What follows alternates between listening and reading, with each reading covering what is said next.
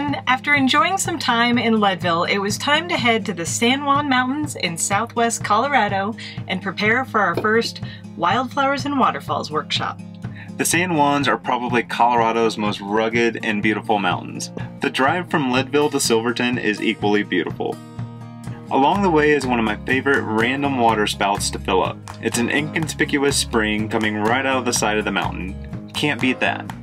Seriously though, this drive is gorgeous, especially the stretch of Million Dollar Highway between Ouray and Silverton, which may not be for the faint of heart.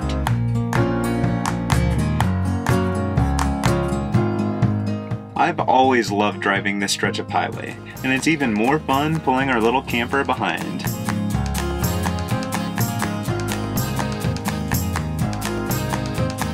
One of the reasons it took us so long to buy our new Tacoma is because we were looking for one with a moonroof. This feature has been great for getting driving footage of Little Bear.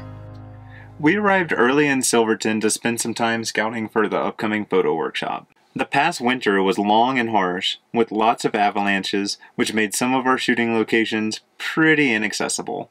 It's a required walk. You can usually drive up here, but the road is covered in snow, so. During our scouting, we drove over several rough mountain passes that we ultimately decided were just too much to take our workshop students on. But they sure were fun to drive.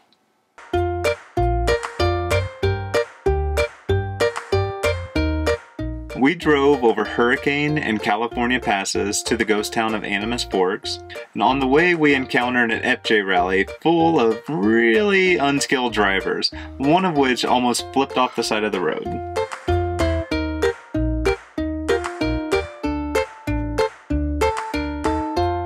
We also drove up Stony Pass and Ophir Pass, which both had huge snowbanks on each side.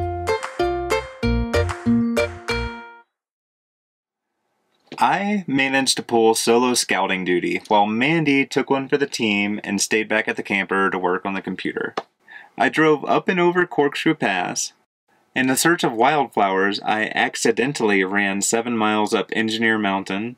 Well, I meant to go out for about a half-mile one-way jog to scout for wildflowers for our workshop, and here I am 3.5 miles later and on top of Engineer Mountain. I even got to use the new bike that Mandy got me for an early birthday present to go out on a few scouting rides. Of course, our scouting time in Silverton provided us with a little time to relax, with campfire cooked meals and more great sunsets. There was only one thing left to do after scouting all these great places: get together with our workshop students. We kicked things off the night before class with a few drinks around a cozy campfire.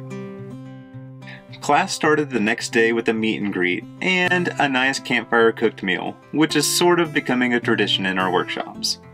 Our group mostly included people who had never been to the area, but also had some seasoned San Juan vets.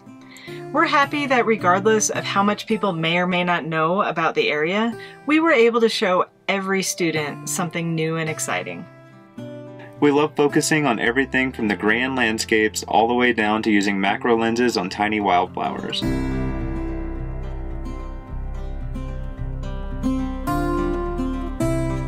We love being able to teach people new things about their cameras, new ways to look at photographing a scene, and helping them capture images they're proud to go home and show their family and friends.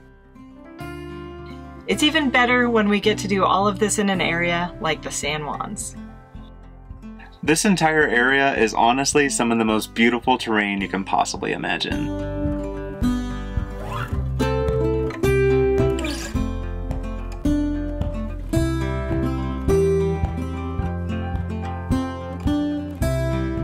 Another great thing about these workshops is enjoying meals and having fun together as you make new friends. Summer in the San Juans really is hard to beat. Whether it's big mountains, alpine lakes, waterfalls, wildflowers, rough roads, there's definitely something for everyone here.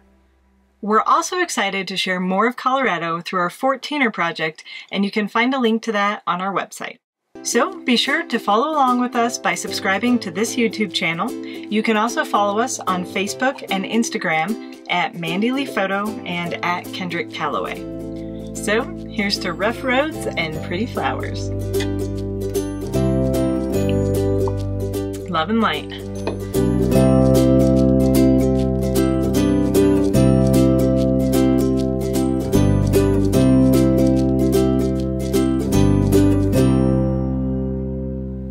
Okay.